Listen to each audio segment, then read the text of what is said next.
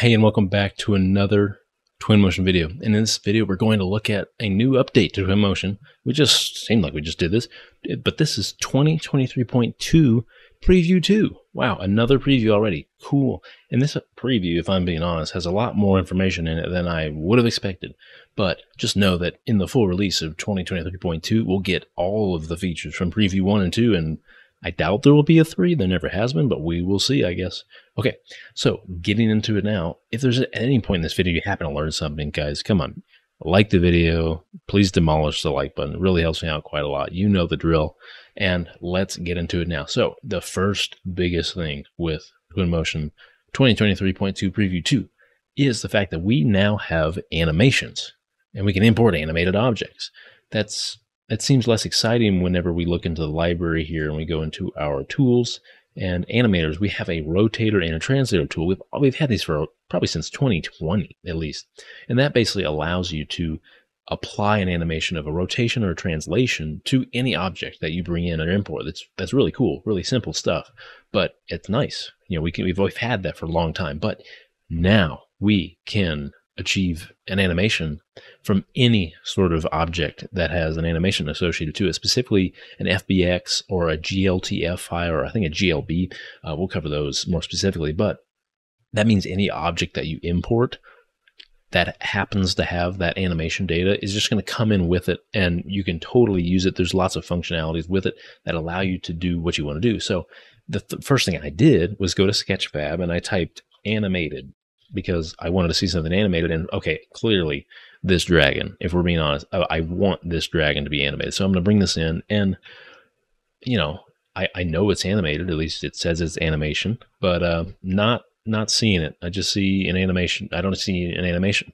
Expanding this here, just the object. So clearly this is not the way to do it. And this is one limitation that we have with this new update. Obviously we have to bring it in.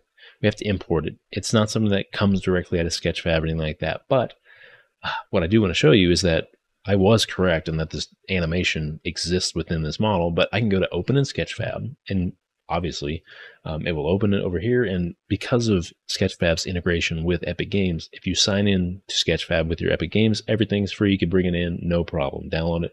But you can clearly see whenever I come over here and I bring this window over, this is exactly what we want. We want this. And so this model does exist, and we're going to bring it in, which is fantastic stuff. Okay, so I have gone to the effort and taken the liberty of downloading this already. And so we go to import this here. There's actually a new tab specifically called animation. I wonder what that's for. If I open this here, we can see that we have all the different models that I have downloaded here to test this out.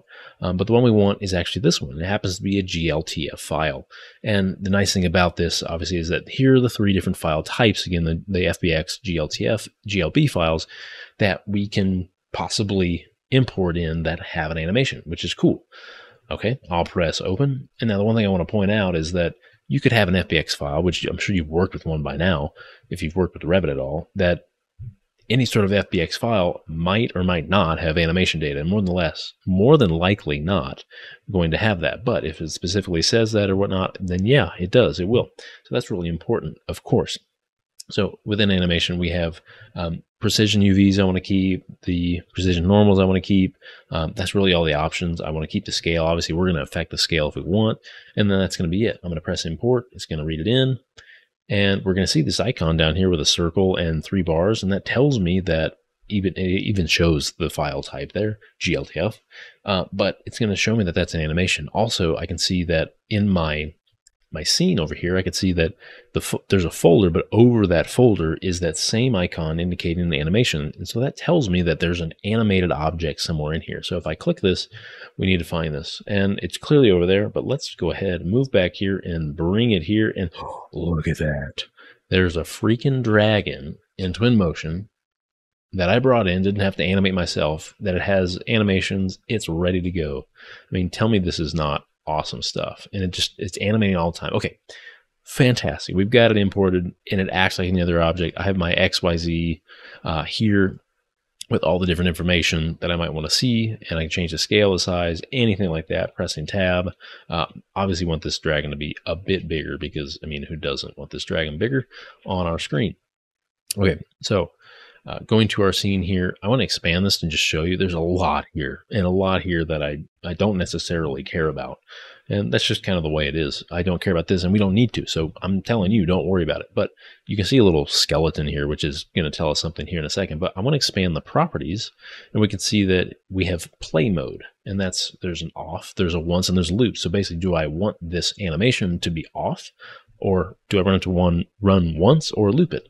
If I press once, it's going to loop. Or if I have it go once, it's going to go once throughout the animation. And it just so happens that this animation does loop, but there's a point here that it will stop. And we'll see that in just a second. But obviously, there we go. There's a speed. If I want this to, literally flap its wings faster or slower, that type of thing.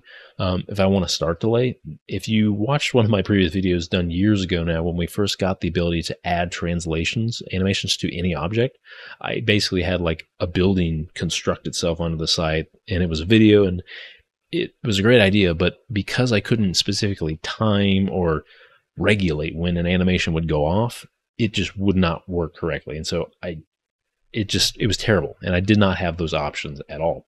We'll look at the translation and rotational settings for basic animations to see if we have these types of controls over them in a future video when we look at animation specifically. But as of right now, if I change the start delay to 5 seconds, obviously nothing's going to happen. But if I press off and then I go to loop, it's going to wait 5 seconds before it does anything. And so you have a lot of control. And basically, this is going to reset whenever you start a video or start a GIF or anything like that. So you have full control in that sense.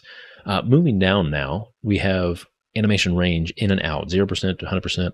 This is exactly what you think it is. If for some reason I didn't want to see the first 10% of the animation, I could just simply cut it out, only see 10 to 100%. Now, what this will do is that my loop will not actually loop if it happens to loop, because it'll skip between 0 and 10%. It'll just completely skip that. So we'll see that here in a second once it gets there. Right there. Just let's go ahead and speed it up. You can see this as we bring this value up. We're just going to miss portions of the animation. It's just going to look real funny. Now we're just missing half the animation. So like, you get the idea that there's things that you can do. You have full control in or out. I don't see a good reason of not keeping this at 0 or 100, just because I want the full animation as it stands and as it is. As we come down here, we can see, yep, there's our little man. There's our kind of rigged skeleton. And this is going to denote all the different animations that are associated to this particular model. In this case, I only have one, which is fine, but I have the option of clicking none and basically stopping it, which is cool. So if you wanted to stop it in a particular place, that's how you would do it, which is nice. But just know that if I turn it off here, no matter what I choose up here, it's not going to work. But likewise, if I put it off here, it's as if I put it to none there. Even putting it flying there doesn't actually make the animation go. I have to have both of them off and then flying as well as the chosen animation. So those are the basics of the animation, which is cool. And so that type of thing can be with any object that you bring in from Sketchfab or wherever it might be. You can rig it up yourself if you want. Really cool stuff. Really nice to be able to see something like this. All right, I'm just going to leave him flying. But the next thing we want to look at is very small, but it's within the Media tab. We could see that I've got a bunch built out here. And let's say I want more details on this one. Obviously, there's a lot here, and I've built this specifically, and I framed this specifically for this shot, and I like it, minus the dragon. I might take him out of here, but it is what it is. So with that said, if I expand these dots, there's actually some option here called Media Preview. And if I check this, I could see, whoa, I actually have a window of my actual shot, which is cool. I can literally just leave all of this, and I can run around, and I can maintain this shot, which is really interesting. I never thought that this would be so useful. So basically what I can do is come in here and say, well, maybe this model actually should be somewhere else. And so if that's the case, I can move it. And in real time, you could see that element move down here in the preview, which is really cool. I never thought that'd be that interesting, but it's not really told what these icons are, but I can tell you because I figured it out. The line with the squigglies is low quality. Oh, there it is. When you hover enough, it will show you low quality and then high quality. So I don't see much of a difference in this preview, but obviously I want that element back. But I can even unlock this. Right now it's locked. I can unlock this and it shows up as a window, literally just a window. I can just throw this on another screen, which is really interesting. Really, really cool. I've got the name of the view and everything.